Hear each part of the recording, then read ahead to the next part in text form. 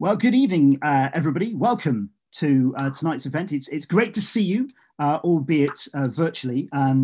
Thank you so much for joining us to celebrate the launch of these three exciting new poetry pamphlets. Of just a few words I want to say about the press itself, and then each editor will introduce the poets they've been working with.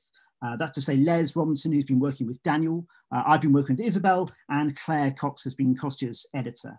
Each of us will give a short introduction to the poets we've been working with, and then the poet will read for about 15 minutes before we wrap up by 8 o'clock.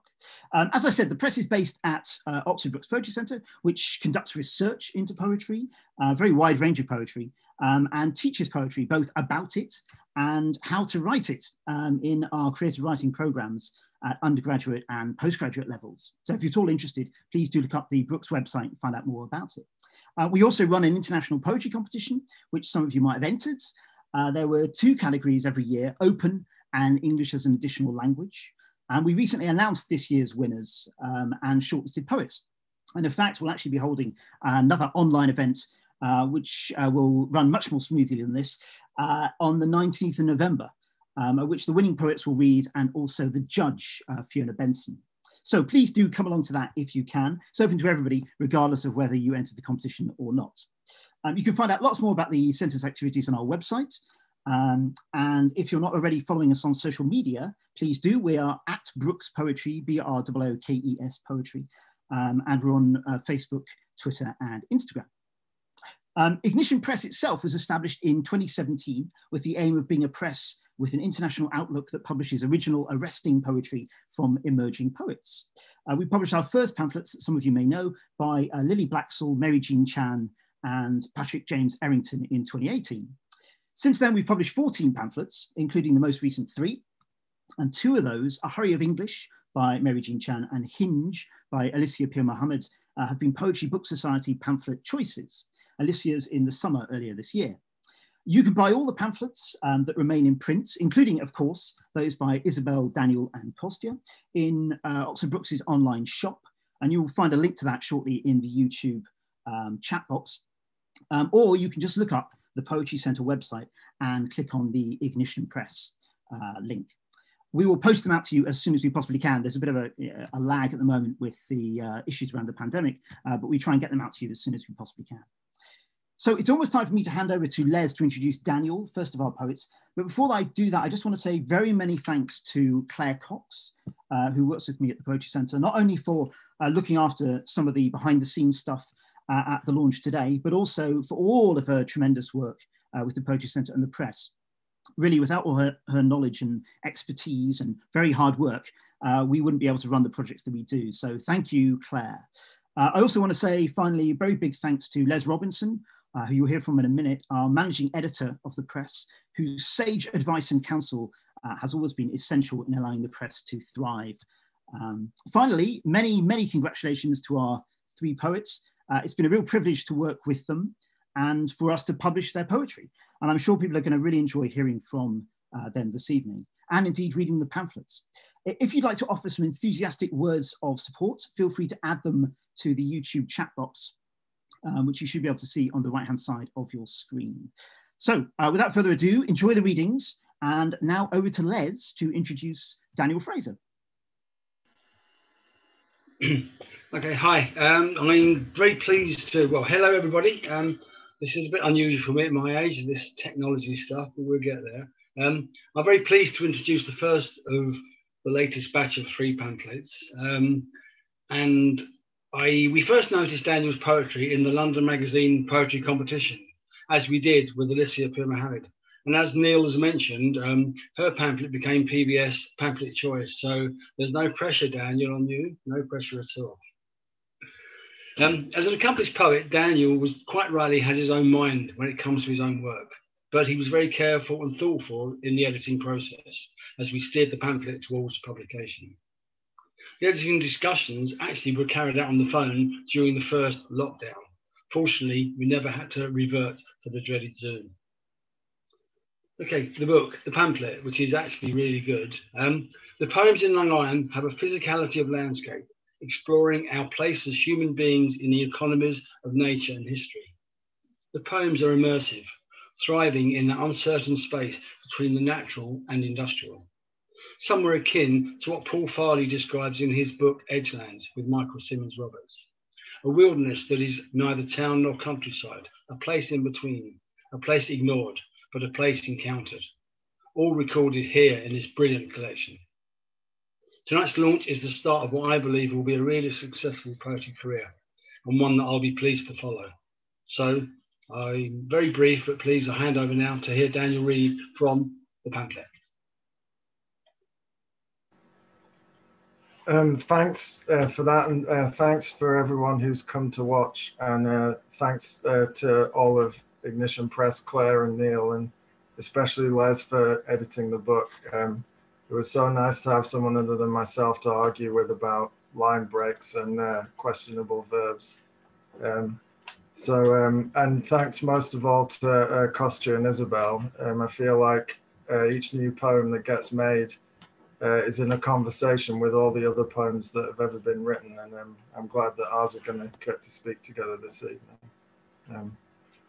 So this first poem is named after the line on the London Overground that I used to live next to. It's called Gospel Oak to Barking. Is there a line more suited to the disenchantment of the world? The rumble of truth's winged oaks torn mad by the braying dogs of modernity. Weber reconfigured by logistics, tracked and signed west to east. Progress that follows its own lie into the clipped lawns of a suburban sunrise. Don't get mythic, the man in the lemon polo implies, reading his tattoo out loud. Dream as if you'll live forever, live as if you'll die today, wrapped blue around a rose. His tasseled moccasins catching drips from bags swollen with the goods of an anonymous grocer. Headphones and flower print leaking music. Electronica somehow both angular and soft. The tongue shape of ochre or trigonometry performed in crayon. Our exit reached, we descend from the overground into the fragile tumult. Janus-footed haringey trundles along, stuck somewhere between second and third, like Virgil, only licensed to stand at the edges of the sky. On green lanes, McDonald's and Argos vie for lumens, and the mattress store's neon dreams offer nothing but a place to rest. A man in a three-piece sequin suit, hair brocaded with shells, buys a knockoff Disney princess made of Victoria sponge, her arms pierced by candles, a wounded Ariel deflated as Sebastian. The pavement kicks with warped fruit, kebab meat, and promises of hot nuts. A Kurdish anarchist plays the accordion, doling out film scores for the hair-netted cooks folding shopfront dough. Cheese, lamb and spinach parceled into grease paper, scent leaching onto the poorly counselled road. Tar spots clumped and chewy, the soft darkness walking with us along the park, where a row of poplars turns untended silver on the breeze. On our street, sparrows and starlings bathe their wings in the gutter, flicking back to nests cloaked above estate agents and franchise coffee, harbingers of high rent and dislocation. By the corner, a woman hands out papers for her new congregation. The name on the leaflet is Madam Zender. Hear the words of Christ, £3. Tea leaves read just £5 a cup. Inquiries regarding salvation also permitted.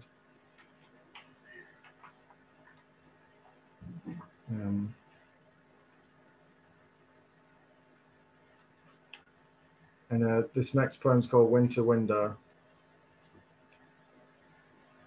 Evening gone, lost in afternoon's gullet, the torn pages of a sky, grey slopes folding through mottled fog, frail air thickened by a cowardly light. Farms spread their lamps onto the meadow, blue ponds seethe with foam.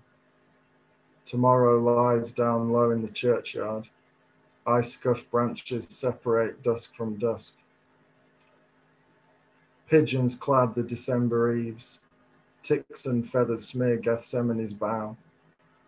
The window leaks its ancient colour, eyes glassy and harlequined with lead.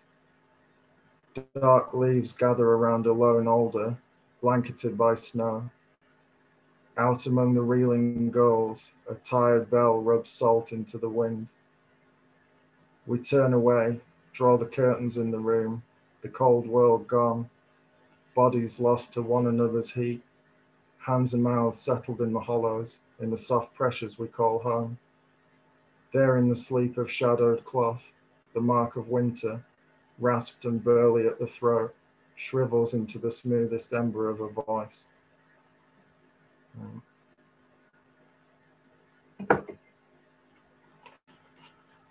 And this next poem is dedicated to the poet Karen Solly. It's called Robert Mitchum, and it opens with a quote from Walter Benjamin. A storm is blowing in from paradise. Backward angel, carrying a love-hate mouth to match the hands, pumping gas on highway asphalt, your tarry brawn pushing my tongue around North American language. Diner cheeks, eyes at sunset, chin half cut, a sickle carving out two faces, both turned away from good. Smoke drifting over lowered lids, too tranquil for the sting of rhythm. Every shot a drawl, a question, framed as if to say, what next? History's a mugs game, making moves behind our backs, but one you'll play again for a chance to get clean of these dead sentences. Words and voices that haunt the canyon, wheels spinning back to catastrophe, all those spectres blowing silver through the pines.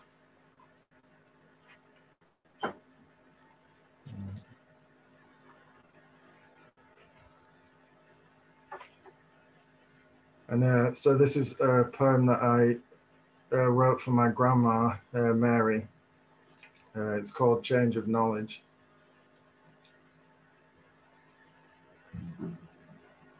Mary, some days you only come here to open my heart to death, to show how one February frost might corrode an old world, just as a finger snaps against a thumb.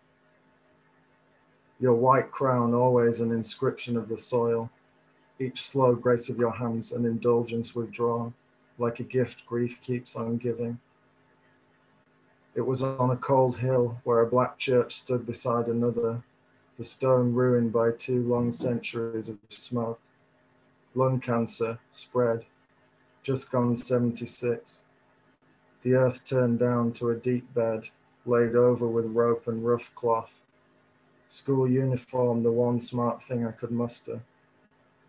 Warm sky, dressed in winter cliche. Grey clouds roaming grey over grey, the white sun hollowing silverish decline. The priest tried to teach me to trust all unspeakable things to God, while I was lost in the descent of roses, soaked through by dull prayers of mud.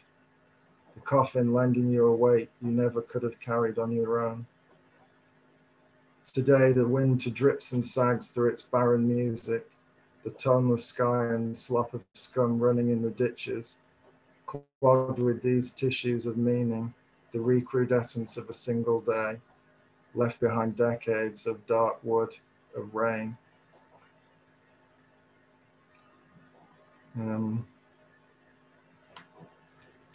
This next poem is called Saoirse, and it's the first poem from the book.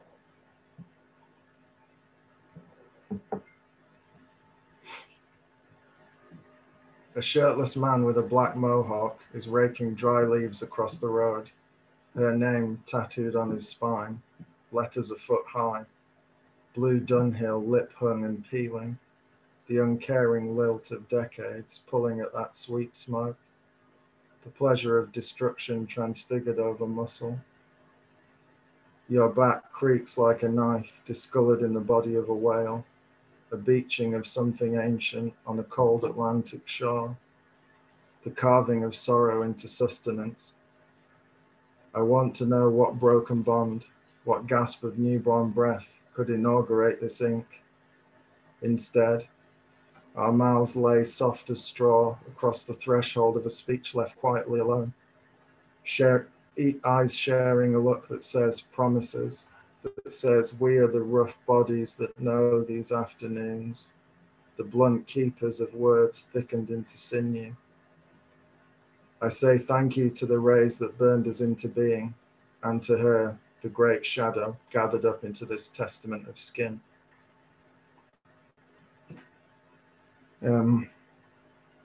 So this next poem is kind of about creating the world's smallest and crummiest utopia and then not going there. It's called An Imagined Visit to the Pencil Museum.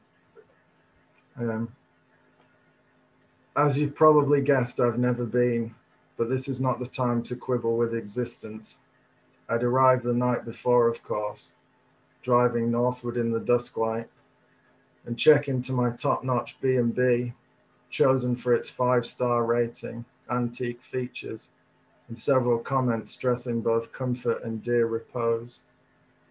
The next day, I'd stroll beneath the pencil pines, admiring their grey needles and the fluted shavings they use instead of leaves. Next, I'd scuttle through the graphite mine, the soft caves of smudge and glint, where I could write my name in stalactites and touch the weeping walls, feeling my skin erase the thinnest surface of the dark. After, they'd show me the pencils carved from moonlight and those extinct reptiles whose teeth can serve as glue. Last of all, I'd do the gift shop, shedding my gold coins with aplomb, 1/2 kilo of licorice crayons, 12 kinds of mechanical lead, even Paul, the 3-foot talking pencil, who whimpers hold me when you squeeze his hand, and the resin statue, a small facsimile of the last great sharpening tournament of 1992. In the car, I'd be exhausted, scuffed wild in carbonic joy. Paul and I would have fun talking, with sunlight cross-hatching through the cloud. We'd stay there late, watching the sky edge down to a blue plumbago, shade chewing the corners where the car park met the wood, both fearful of the drive before us, along the darkened windings of the road and back into the nowhere I began. So this is my last poem, and it's also the last poem in the book.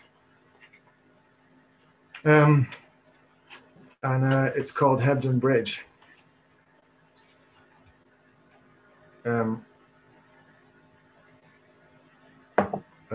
It's named after the town in Yorkshire that I'm from, and it's a place that still has a very deep connection to me, both good and bad.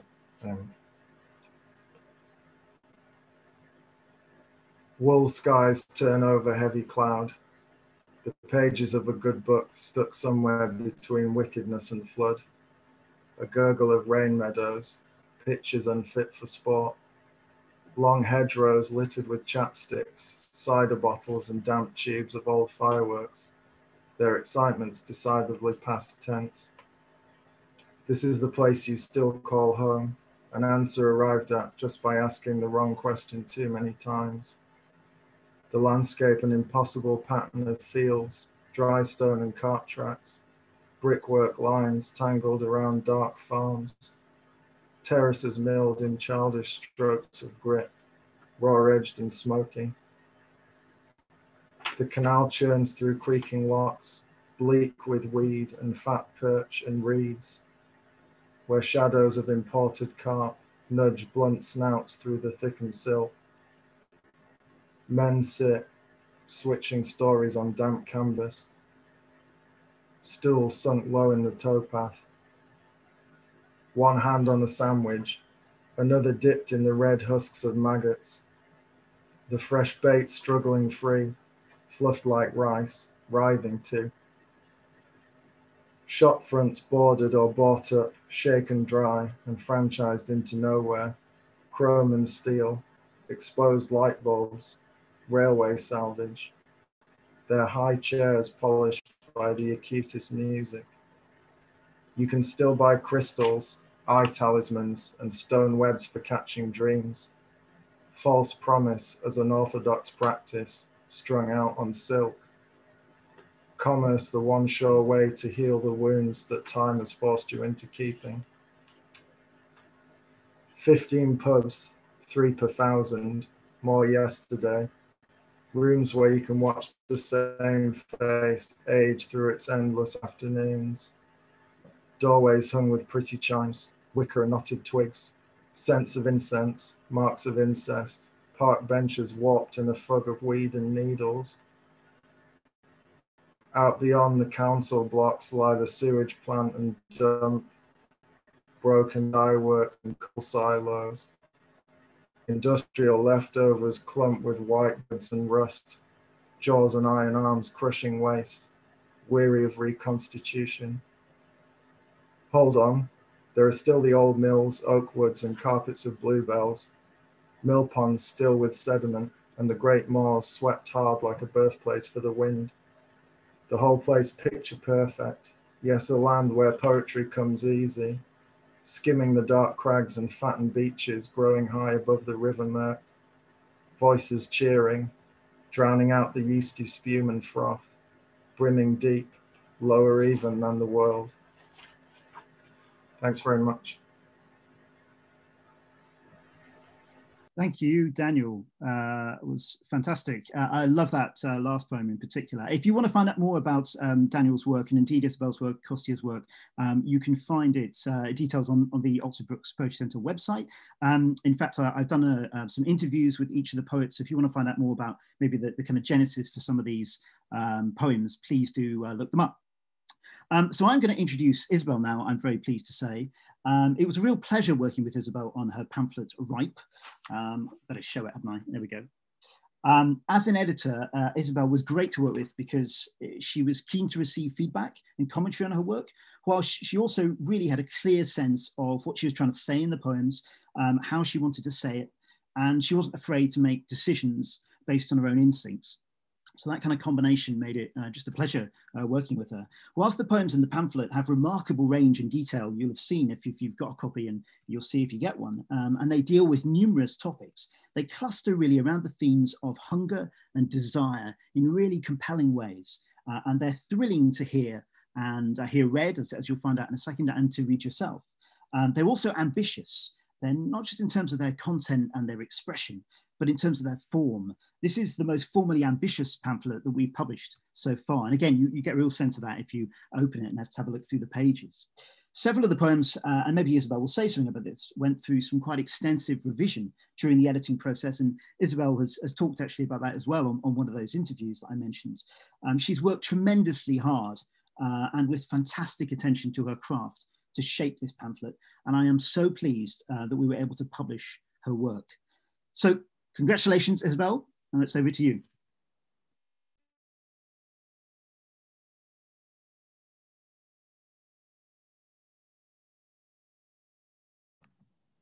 Hi everyone. First of all, thank you, Neil, for that lovely introduction. In my own way, I just want to return everything that you said. Thank you for everything. The process of working with you as a writer has just been amazing. You were so supportive all the time, so encouraging, so helpful, so patient, and you paid so much. Like you said, you know, you really engaged with me on all the ideas and helping me to bring all of them out and to make sure that the pamphlet was right and that it could be something I'm proud of. And I'm grateful to say that I am. So thank you. So many people that I would want to thank as well. I'll just say briefly, thank you, Claire. Thank you, Les, for all your feedback and support. Thank you to the entire team for helping to put this lovely pamphlet together. I love it. And yeah, thank you to Daniel and Kostya for all your support as well. I really have felt this whole way through that we're in it together, and I'm really happy to be published alongside both of you. Daniel, your poems were stunning. I love the way you capture landscapes, and your poem Change of Knowledge, that was my favorite of the ones you read tonight. And I can't wait to revisit all your poems when I read the pamphlet.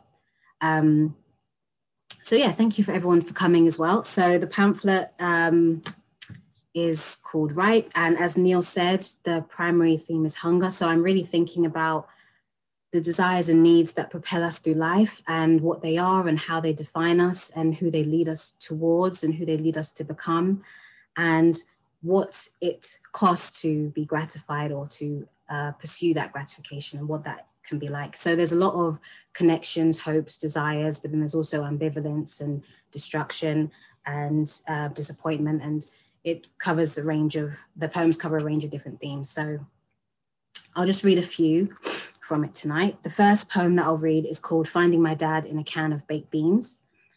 My dad is from South Africa, and when I was a child, he used to play this song called Inkanyezi Nezazai, or Nezazi. I'm sure I've messed that up. I don't speak Zulu, unfortunately.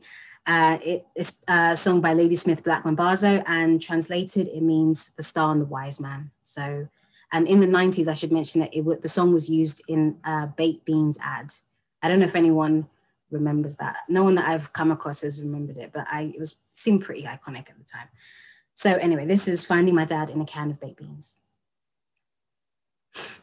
In supermarket aisles, you teach me to knead, stacking cans up to my chin, baked beans, corned beef, carrots, peas.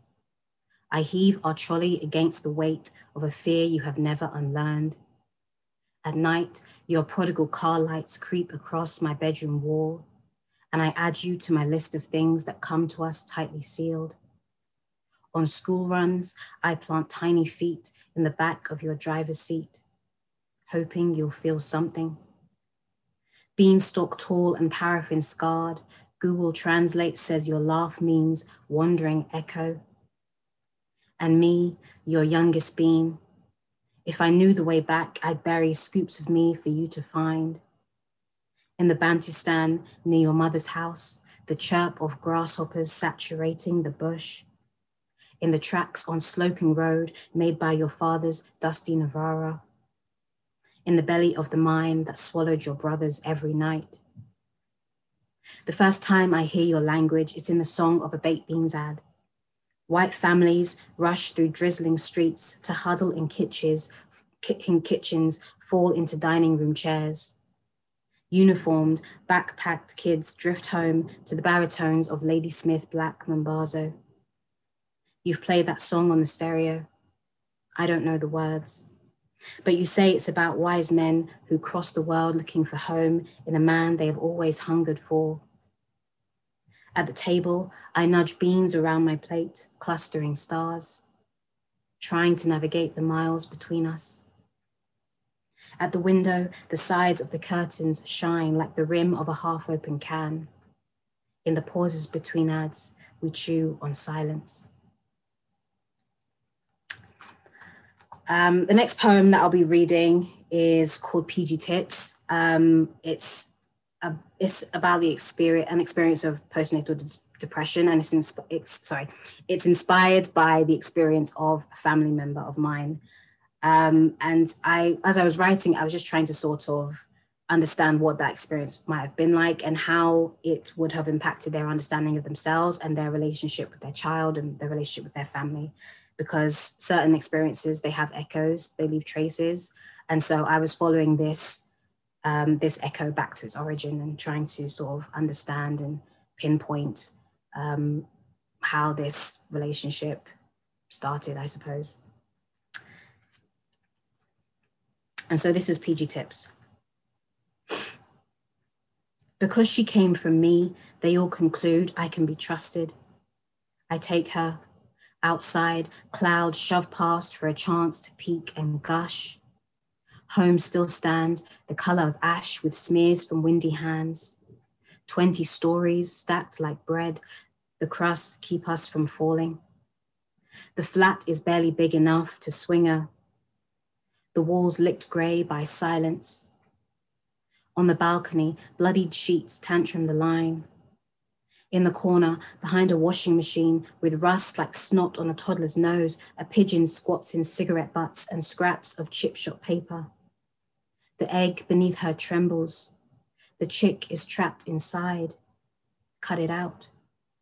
When everyone else sleeps, I hear the pigeon's anxious coos. I want to whisper, I know, but who knows who might be listening? In an alley, Foxes scream the night apart. In a clawed out somewhere else, perhaps, I am. When it rains, the asphalt gleams like cupronickel. And I think about every 50p coin that's struck with 100 tons of force before it's considered worthy. And I put a rose with thorns by her cot so she'll know what the world is like bathing with the light off, surrendering to the dark, like cracked skin offered up to a merciless mouth, like the custard cream that says, I'm at my packet's end, and crumbles, like the toy car peeking from under the sofa, flinching when words smash against the wall. When we're born, we're someone else's. In the end, we are not our own. Our scents follow us round like whining children. Our faucets weep all day, some days, then for weeks, nothing. September sighs, conquers quarrel, break up. Poplar leaves like tiny hands rest gently on my arm. On the bus, the bell assures me, this will all stop soon. The wheels go round, the body floods with ache. Cut it out. A midwife comes to check on me, on her, to see who's winning. She drowns a tea bag right in front of me. When she turns, I bite a hole in it, give the leaves a chance to get away.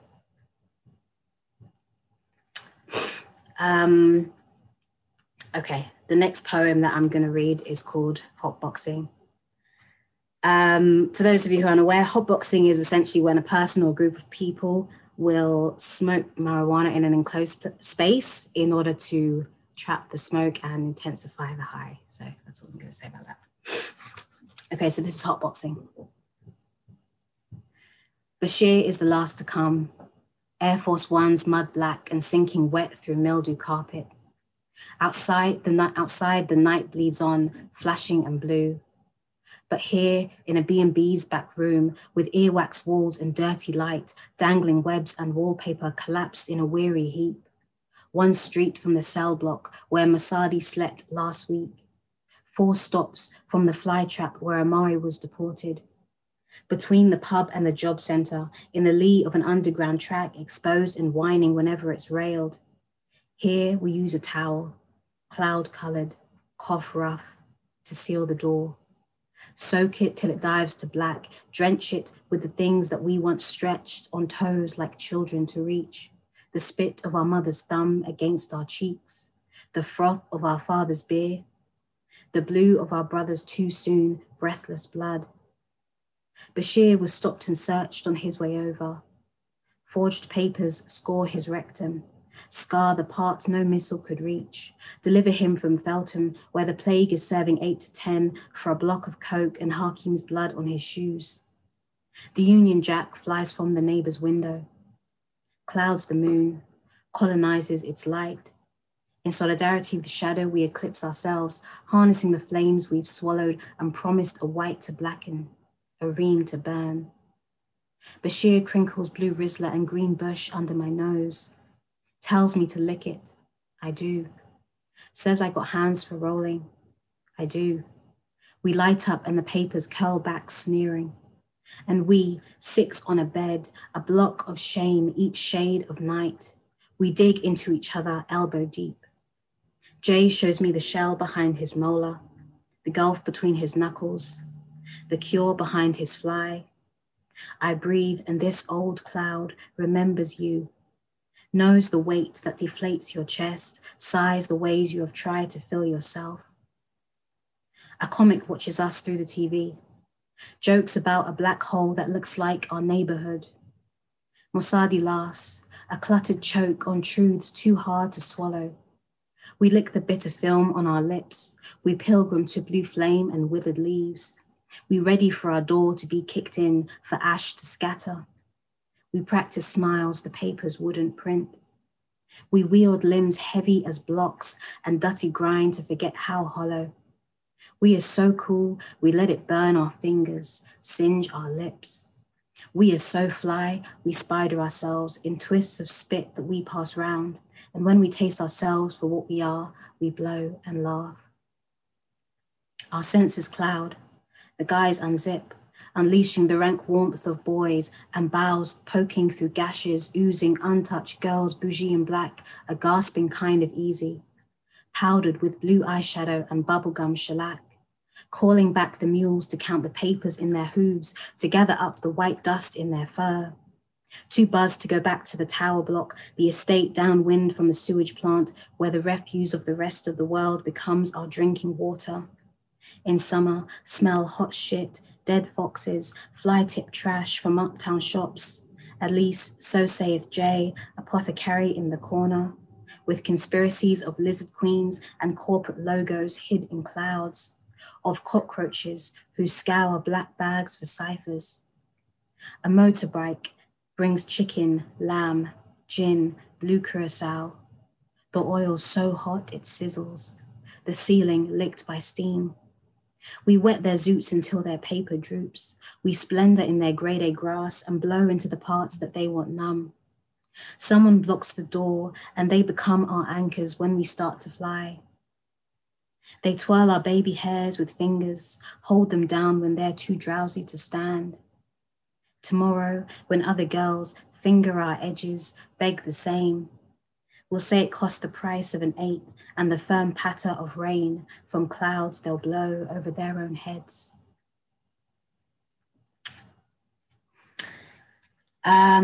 Okay, so the next poem is called Can I Throw This One Away and Start Again? The pamphlet explores a lot of different topics, and one of them is sexual assault. And this poem explores the resurgence of trauma through memory and its impact over time. Straddling you, my tongue pries your lips open. Knowing you'll one day leave, I leave my taste there. My world immediately sours. I once flew to an island with a dozen girls I couldn't stand. At dinner, I felt a wound inside me open, a kind of dying wombic hope that I had not expected. I downed ouzo and souvlaki to staunch it. But when I stood to leave, I was the only one who couldn't see I was bleeding. Sometimes I would trudge through campus drizzle, pull up my red hood, lying open in the wood, and still no wolves came. Buoyed up to the surface of a vodka-rivered dream by the boy pulling my jeans around my ankles, nudging thoughts of me into the sun, hoping they'll bloom. Ivy only clings because the wall smiled, asked to keep in touch. Shadows only crawl because they've seen our lowest parts. A security guard follows me through boots, and I fidget my arms, not my fingers, not knowing how to tell him I have nothing, nothing in my hands. Or that every time I have ever smiled, my mother was holding the corners of my mouth. Or how, just now in a public bathroom, I stepped on a scrap of toilet tissue, begging it to stick. It refused to hold on to me.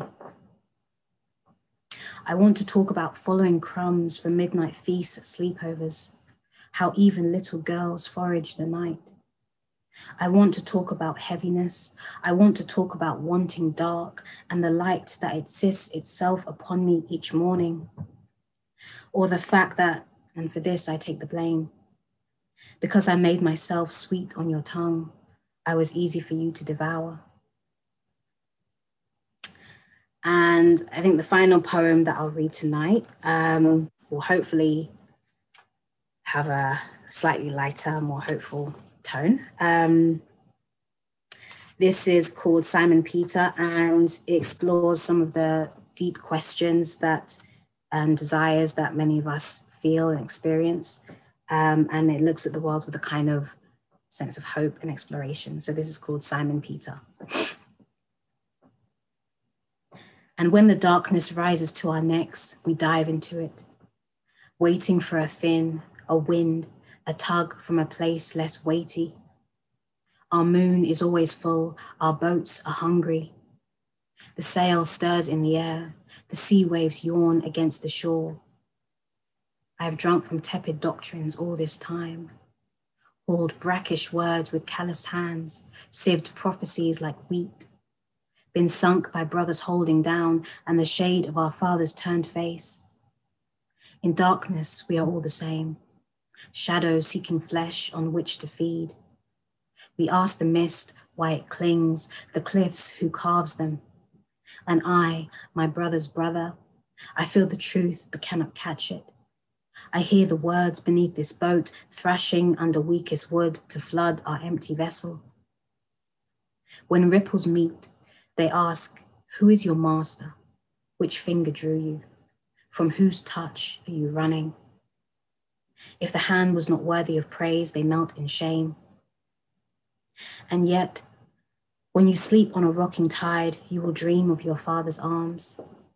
And when the clouds break hands, you will face a fire peering from heaven, and you will dive into the deep to hide from it. But the fire will not consume you, and the water will not drown.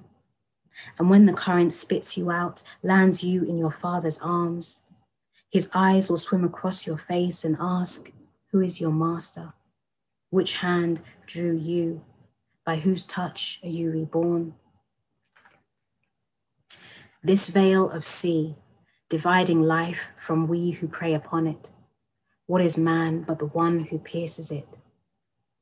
This surface, bending light into the swallowing tide below. What could be more divine than to walk upon it? And I think that's my time. So thank you very much, everyone. Well, thank you so much, Isabelle, for that beautiful, beautiful reading. My name's Claire Cox. I help Neil out in the Poetry Centre, and one of the jobs I have is to sift some of the poetry competition entries that Neil's already mentioned. And I was doing that with great efficiency, I think it was last year, sorting it all out, and I came across a poem that I had to read. And then I came across the next poem that I also read, and there were about 5 of them that I just went, there is something here that speaks across, speaks across to me. So it was absolutely no surprise when Kostya, the lovely Kostya, actually won the EAL category as judged by Jackie Kay. And it also completely told me that my radar was quite right, and that there was a privilege to work with Kostya, who is genuinely lovely.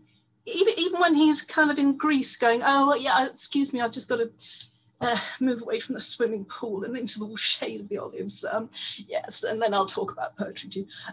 That's a slight caricature, but no, it was an absolute delight to work with him on his amazing poetry.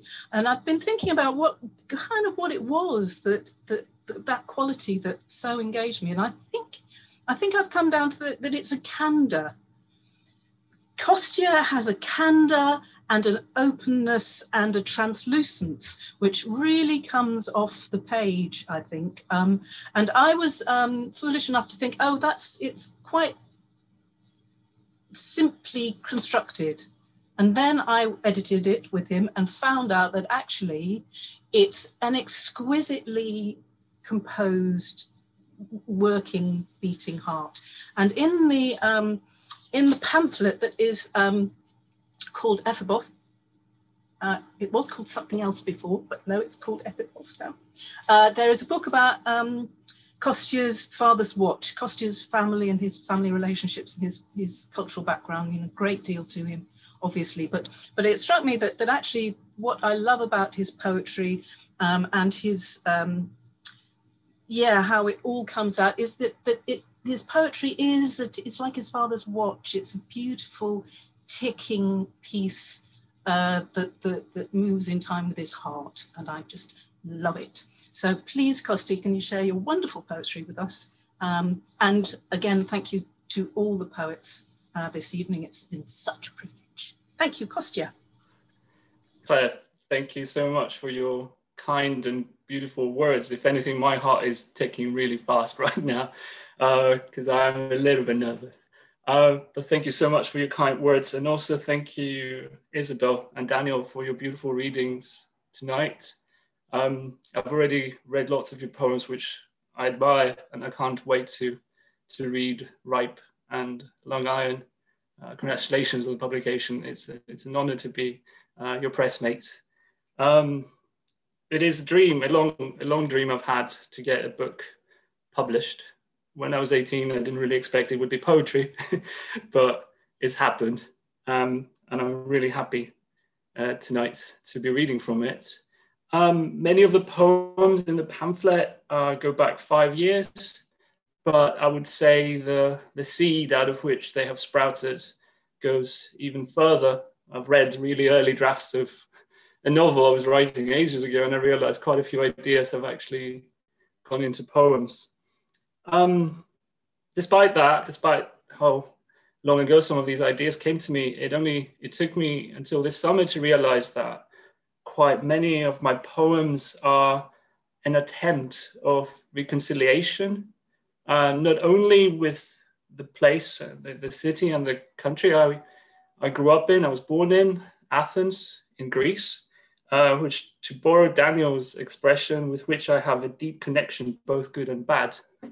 But it's a place that I go back to as a happy adult and can sort of fix my relationship with it in a way, because I just couldn't wait to leave it when I was a closeted, lonely teenager back in the shock horror 90s. So I'm going to read a few poems from Ephibos, which means teenager in Greek. There's a few other ideas around that word that deal with classical Greece, but I'm not going to go into detail about these. But before I read, I would like to very much thank and express my gratitude to the Ignition Press team, Brookes Poetry Centre in Oxford. Thank you, Neil. Thank you, Les. But above all, thank you, Claire Cox, for your patience and friendship and RuPaul talks through the past 6 months. It's been great. And also thank you to everyone who has helped make this dream of mine come true. Thank you very much. So here are a few poems from Ephibos. And we'll start from the very beginning of the pamphlet, which in my head is also the very beginning in general. Bathroom in an Athens suburb, 1994. All I have are catalogues from archaeological museums, page after page of glossy athletes, gods and heroes in bronze or marble, some missing limbs, noses, heads, others full-bodied. At first, I'm happy to look, flick through the fractured perfections. Soon, growing bolder, I will them off their pedestals, let them stretch. After millennia of holding celebrated poses, grant them heart, a pulse, sinew, and permeable skin. Grateful, they let me touch them.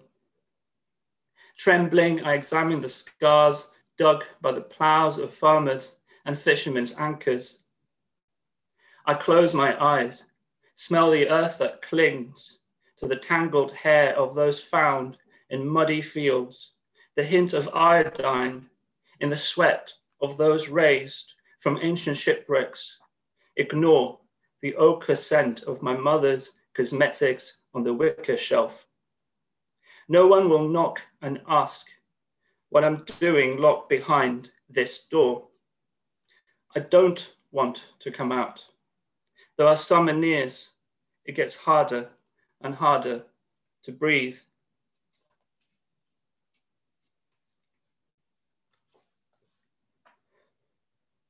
Antlers.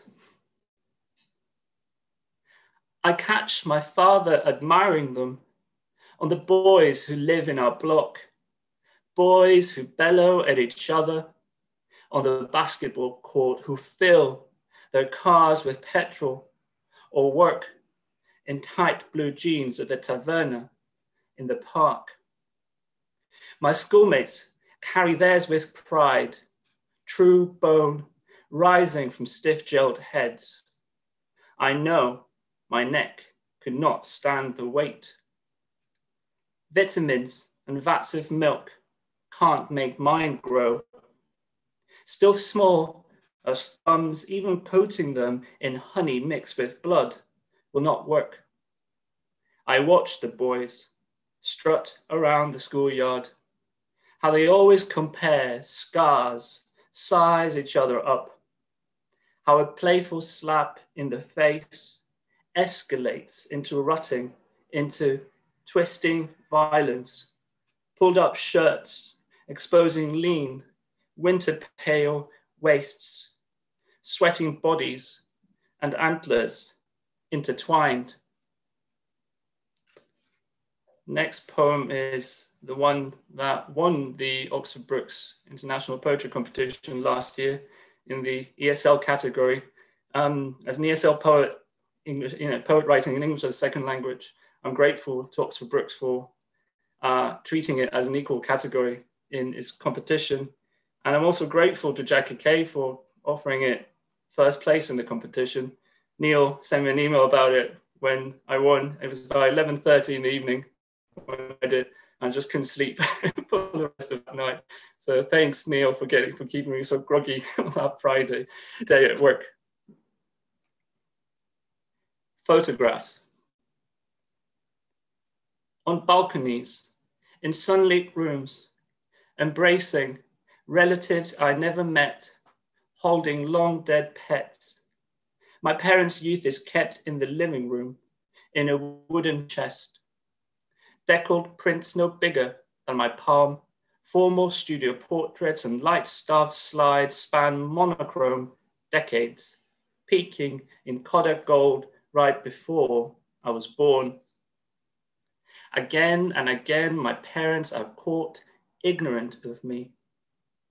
Dad, nearing 90 now, his mouth a sparrow that no longer flies.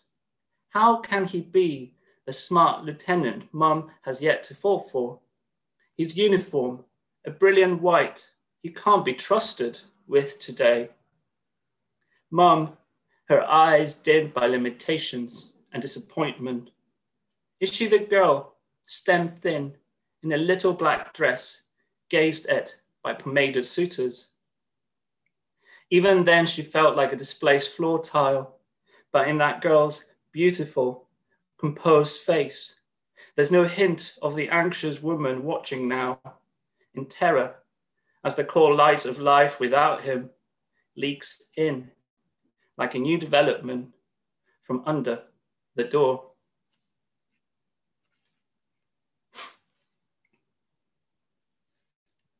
Totality.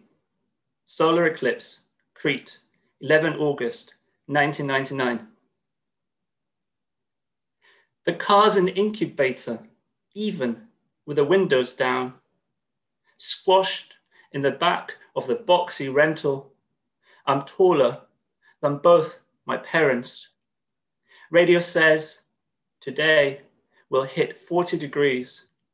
We're too far south to wow at the diamond ring for the sky to dim. Pacing the water's edge in the brooding heat, the clammy nylon of my swim shorts clings. I kick and kick the breathless sea. Next month, I can learn to drive, buy alcohol, gamble. Next month, I'll find my cool release in the shadows of England's parks. Next month, next month.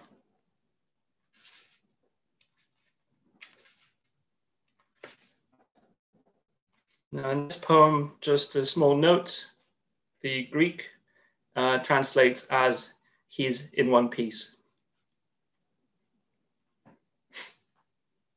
The watch. I sold it, got less than I hoped. Enough to last me 2 months, 3 if careful.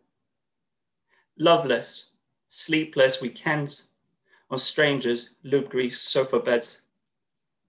I promised Dad I'd give it to the son I'd name after him. The phantom shackle around my wrist. I catch glimpses of it in old photographs, shuffle through them quickly, the images ticking against my fingertips. My surname means one-armed or handicapped. Unkind nickname turned family name. Dad always gave money to the one-armed beggar at the traffic lights. I think of him, the village cripple from how many 100 years ago. I carry his Y chromosome. At my birth, the surgeon cried out, "Artimelis!" The dealer said the clasp would have to be changed. Alpha, Delta, Taf, engraved in beautiful cursive. 100 quid struck off for each of Dad's initials.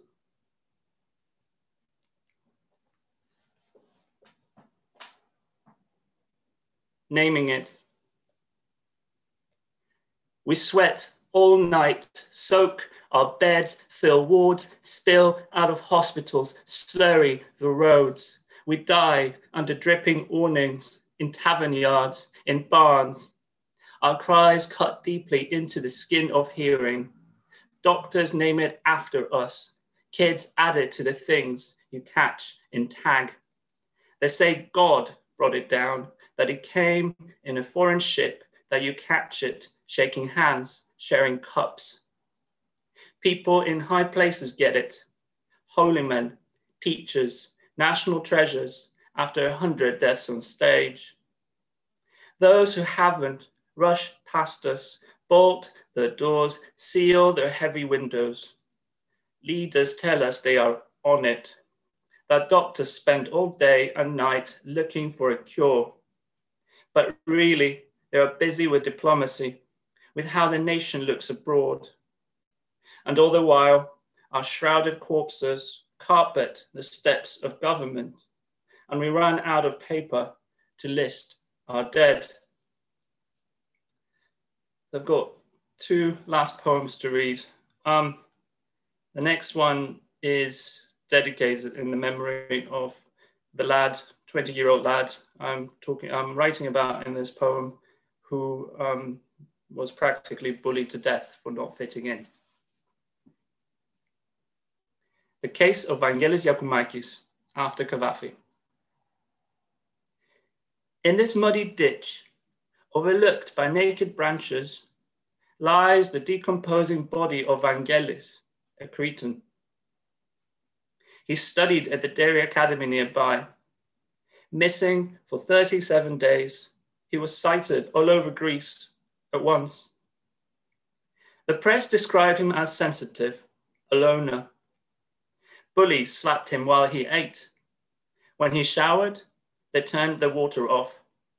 Someone kicked him down a flight of stairs. Someone locked him in a closet, made him sing for hours. Then the video. 6 sniggering guys piling on top of him. Thousands heard Vangelis beg, "Please stop, you're hurting me." His voice smaller than an olive. All this was recorded.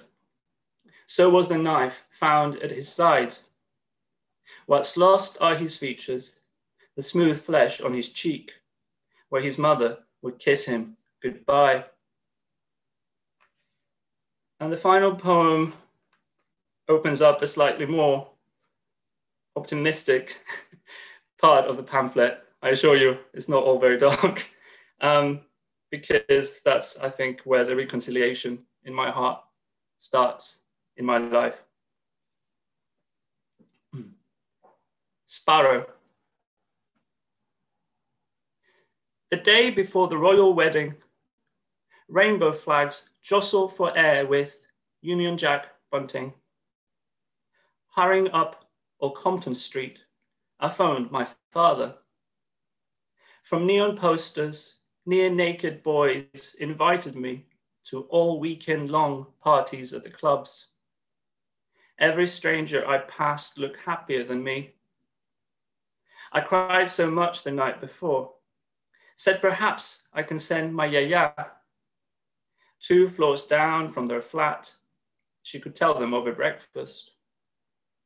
I could picture her doing it. Pink dressing gown over her nightdress, light-footed in her fluffy slippers, the angel with a message. If it came out of her mouth like a velvet ribbon, surely they couldn't turn their faces from it. My mother looking at her scrambled eggs as if they were vomit. I said to Dad we could no longer live like this.